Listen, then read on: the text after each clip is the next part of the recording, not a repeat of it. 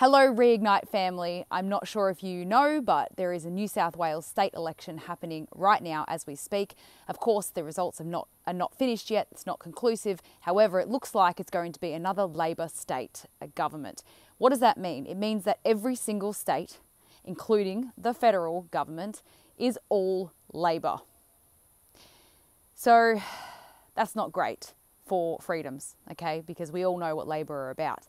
But this has really shown us something significant when it comes to the Liberal Party. They have an opportunity to make a decision.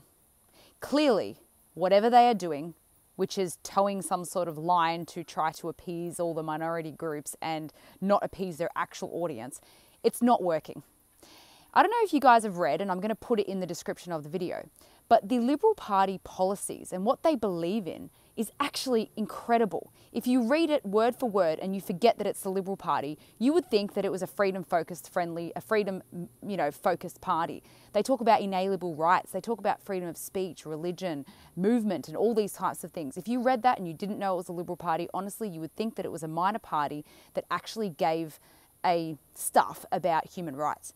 So there's only two conclusions here, and I'm going to put this on the record, that either the Liberal Party are lost and they're infiltrated by the leftists and they actually don't realise that they're getting further and further away from their actual supporter base. Or two, they actually don't want to win.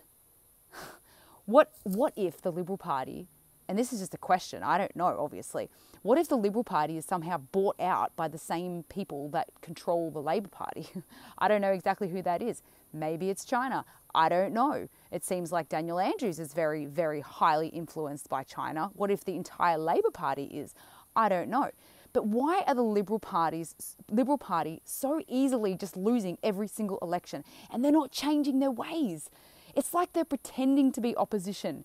I could be a better opposition than them. Well, the freedom movement is a better opposition than the Liberal Party, let's be honest. So my question to the Liberal parties are, if you actually want to win elections, go and read your actual beliefs again and tell your whole party to start actually speaking as if you believe in the beliefs that are on your website. And why don't you consult people like me and like other people that are, that have some sort of influence within the freedom movement, but because maybe we're becoming the majority. Have you considered that? Now, we have construction workers coming to this house, to my parents' house, very regularly, and every single one of them have been like us. I went to the beautician and she was like us. I've sold something on Facebook Buy Swap Sell. They were like us. Every single person I've met in the last couple of months that were randomly outside anywhere are like us.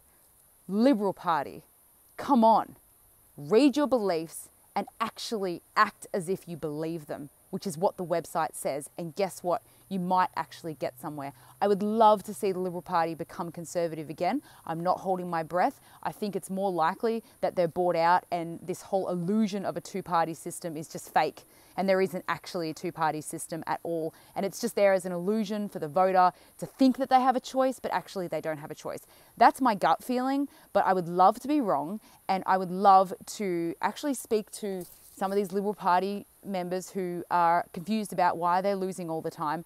And maybe if they consulted all different types of people from the community, they would actually learn. People that have, say, databases or followings, obviously those people, and there's people from both sides of politics that have followings, obviously they're saying something that is resonating with the people. Whatever the Liberal Party is doing is not resonating with the people. So when you keep doing the same thing and losing, what do?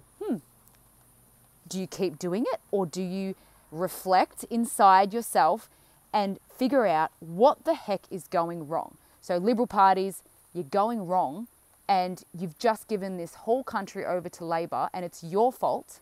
It's absolutely your fault. You either don't want to do anything about it or you're completely stupid.